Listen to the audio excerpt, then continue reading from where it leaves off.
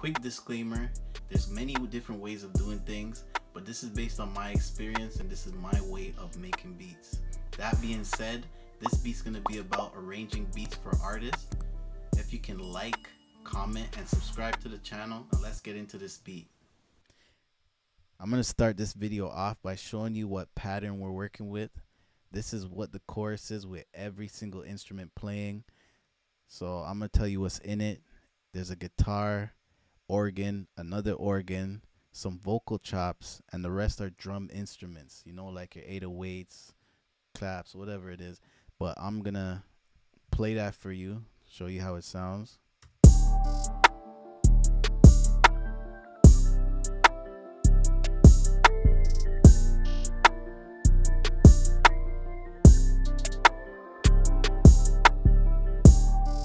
Alright, so let me go back to the beginning of the beat. Here in the beginning, there's no drums playing at all. I know people like to put it in halfway through or whatever, but for this beat, I didn't put no drums in. What I did do at the end of the 8th bar, halfway through it, I took out all the instruments to make a pause. In that pause, you can add a sound effect that whooshes, or you can add your tag, which is what I did. So I'm gonna play it from the top and you'll hear what I did, and I'm gonna let it play all the way through the chorus, which is here. So I'm gonna let it play.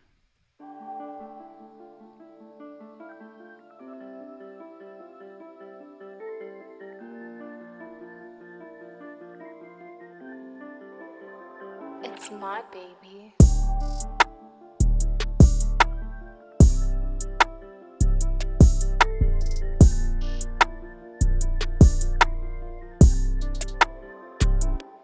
Alright, we're leading up to the verse. Some people like 16 bars in their verses, but I like 24 bars.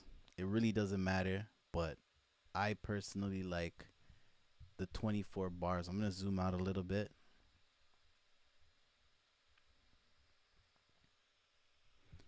I like the 24 bars. In this verse here, I took the main nylon guitar here. I took this nylon guitar right here and I dropped it down using halftime. So this is a halftime nylon guitar, and I'm gonna play that.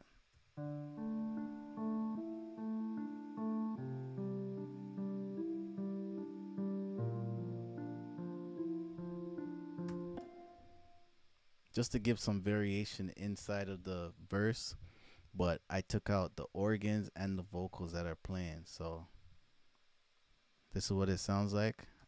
I'm gonna play it from halfway through the chorus.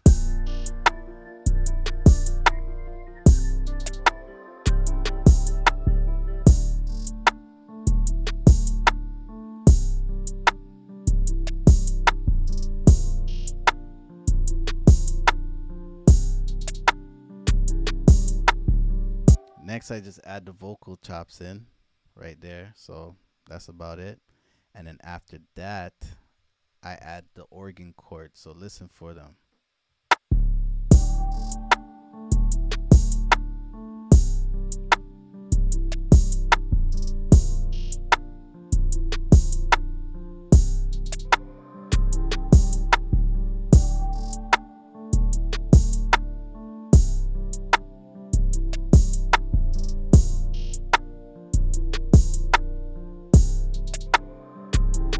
Alright, when you're dealing with a verse, you don't want to just keep just one instrument playing. You might want to add certain things throughout the way. So I added the vocals and I added the organs. Now, sometimes you don't have to do that. It's really up to you, but this is what I do. Really, I make sure that there's a new element coming back in, and these are all elements I'm taking from the chorus. So if I zoom in right here at the end of the 24th bar, once again halfway through, I took out some instruments right here. See what I'm saying? To create, like, to let the artist know that the chorus is coming back in. A great way of doing that is not just taking out halfway through. You can see I took out a little bit more just because this is halftime and it has a delay, so that's what I had to do. But for the rest of them, down here, if you go down to the last clap, if you go down to the last clap down here, or rim, it really doesn't matter, to this last hit of the rim right here, right?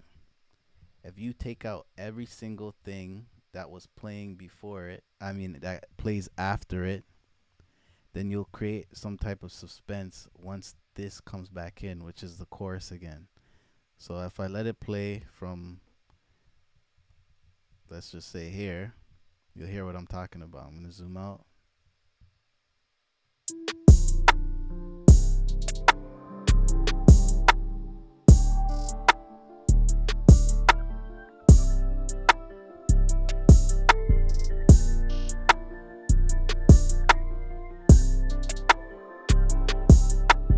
See what I'm talking about? Now, that was verse 1. For verse 2, I did the exact same thing I did for verse 1.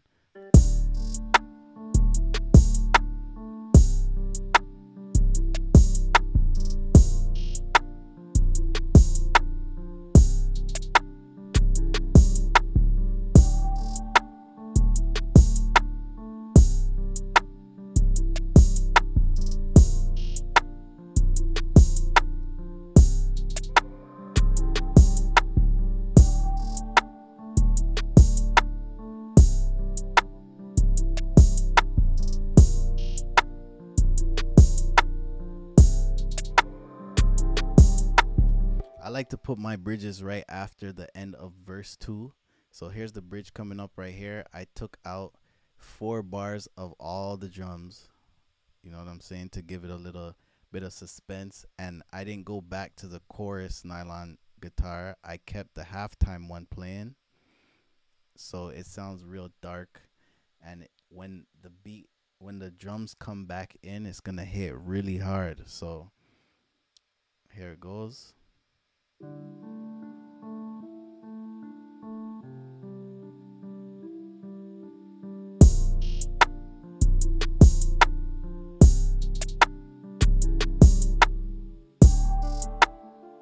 And you seen I used that break again to bring back in the chorus after that.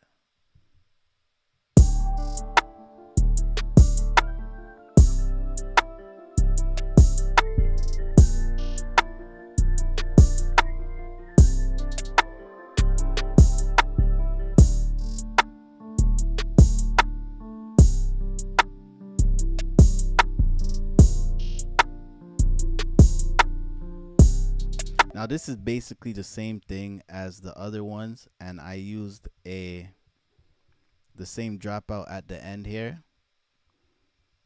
Now you don't really have to make a third verse all the time, but I do it just so, like, artists sometimes want the beat to be longer. Their engineer can cut it shorter if they want or not, but I make the beat with 3 different verses in it, and then I bring back in the chorus with the same drop, back in the chorus, and then after the chorus, I add one of the verse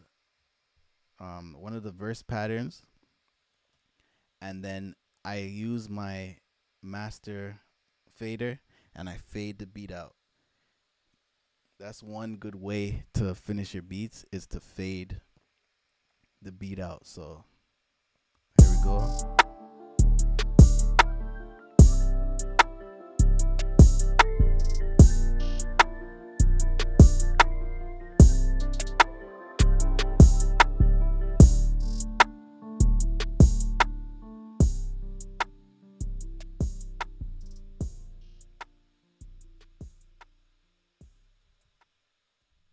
All right, and there you go.